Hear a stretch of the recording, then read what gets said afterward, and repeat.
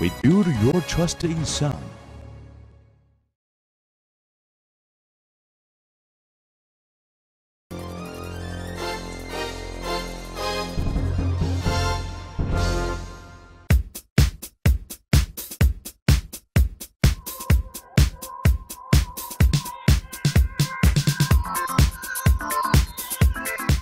Welcome to the United States. After having attended the 25th annual EU PV SEC in Valencia, we took a direction to Solar Power International 2010, which is being held in Los Angeles in sunny California. Solar Power International has been established as the only must-attend solar event in the US. It is the largest solar conference and expo in North America, currently by a factor of more than 5, and attracts the widest range of professional attendees. The event also educates consumers through a one-night public opening in the expo hall.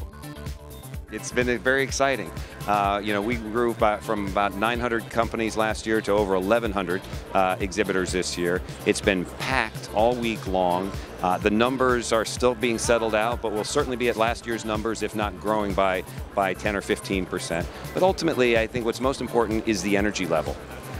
So of the 30,000 people or so that are here, everybody is excited about the U.S. market. Everybody is doing deals. Everybody is kind of walking away saying, I am so busy, I barely had time to come here, but I couldn't miss it. And so I think, what is different from previous years is a level of excitement that is almost, that almost can't be stopped, and that there's optimism for 2011 and beyond that the U.S. market will continue to grow.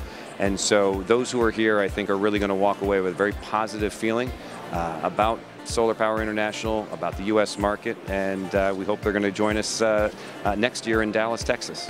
The secret of success of Solar Power International is that lots of companies believe that the United States are on the way to become the leading solar PV market. Do you believe that the U.S. market will become the #1 in the world, and if yes, when? The answer is yes. The second question, when, is much more difficult to answer. Probably will take maybe 3 years more, just as a guess. We'll see what's happened. I think Obama's administration is helping a lot. They are very good subsidies, and depends on the state. They are much more, let's say, easy way to penetrate into the market. Also, the question of financing and permits is something that it takes a little bit longer for some of our partners that are doing project EPCs or developers in United States. But we have entered already with some good partners like Centro Solar or Up Solar. They are our customers. We are producing for them, and they are selling in the US market with quite a successful entrance. Absolutely, I believe the US will be #1 in the world. The US does have certain roadmaps that it has to overcome. So we have net metering challenges, we have policy challenges. But what we do have is millions of people that use a lot of power that need an alternative for that power. So over time, I do believe the US will become #1 in the world. The US market today isn't the biggest market in the world, but watch out, it's coming. The US market will be the world's biggest market. Make no doubt about it. The US has an unbelievable solar resource. It has an unbelievable hunger for electricity. It has a growing and intense hunger for the proper environmental programs.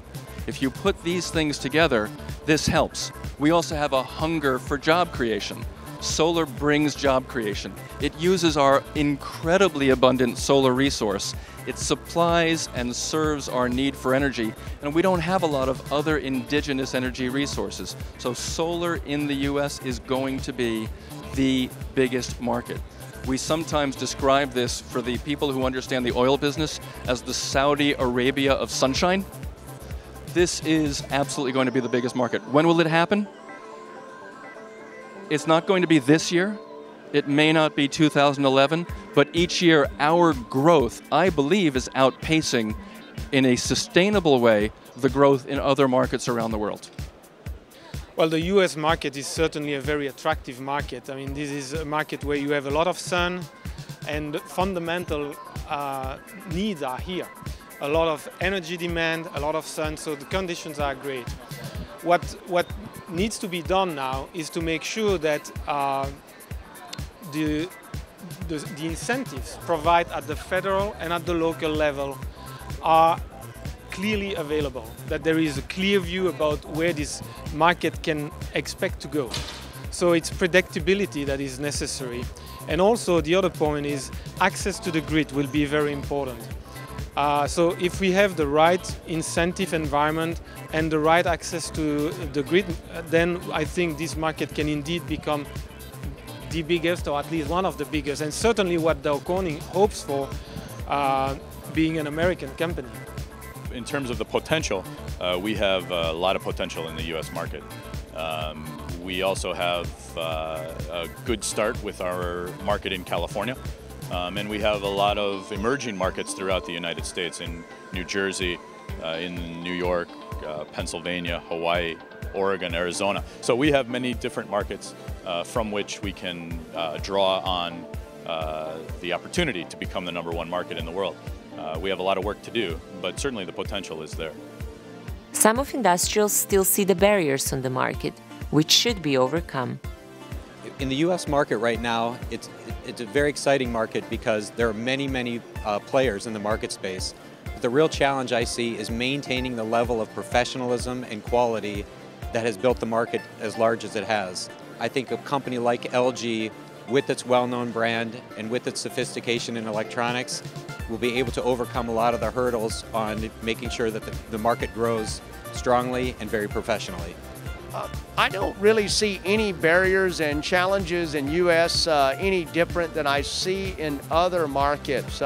We have the same inverter manufacturers, the same module manufacturers, and the challenge is to ultimately drive down the cost of PV so that PV can become independent of incentives and become a business that is not necessarily having to be supported by what governments decide. And at that point in time, no different than in any other country, I think we will have the ability to really grow these businesses and for them to be long-term successful businesses.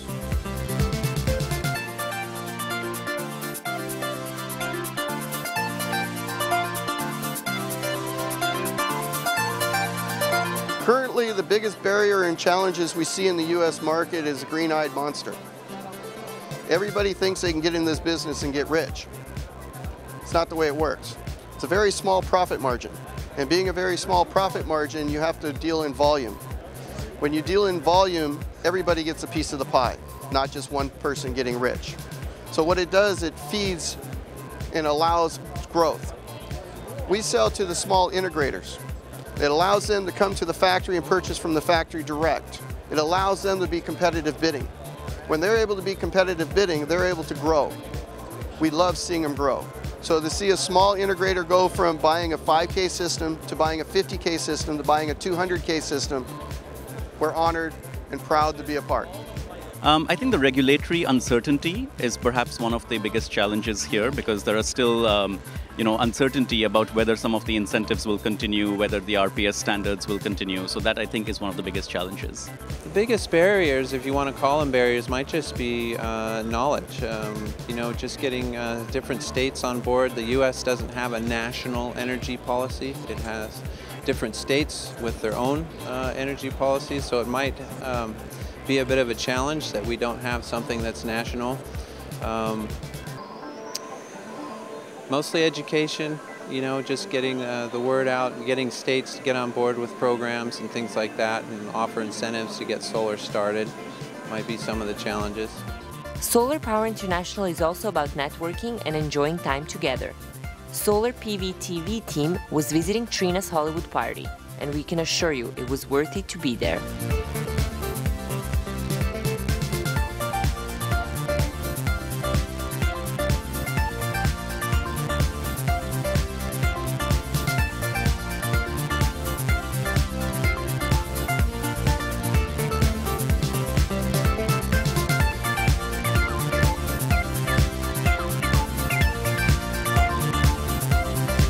That's all from Solar Power International 2010. We hope you enjoyed our reportage, and we look forward to seeing you at Solar Power International 2011. And do not forget, in the upcoming days, we will bring you fascinating interviews, which will be available at the Solar Power International devoted channel.